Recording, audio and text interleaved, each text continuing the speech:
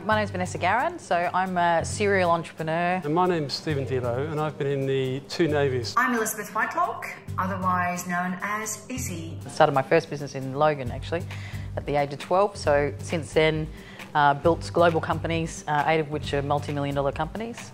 I invest in businesses. I'm also on 3 boards as chair of 2 of them. So I've had 42 years of defence service overall, with 14 years in Australia, and currently, for the last 4 years or so, I've been the Innovation Engagements Manager for the Royal Australian Navy as a whole. And I've been setting up an innovation service and network within the Defence Force, and now putting that work to good use within the Logan Innovation Hub. I am the founder and managing director of Houston We Have, an Australian AI software company. And I am delighted to be an advisory board member with the coLab. We're really working through a repeatable system, so we want to see a lot more business coming through over the years.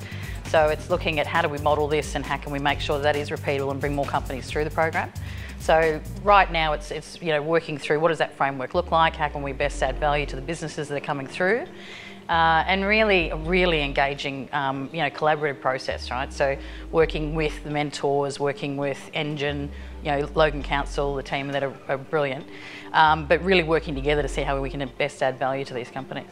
I'm quite keen to see Logan take off as a whole, and the people in Logan go with it, in the jobs created and that relationship built with companies of Australia. I work with fellow board members to bring the objectives of Logan City Council to life, specifically around the selection of portfolio companies, as well as bringing technology solutions to the table that support the unbiased assessment and selection of these ventures.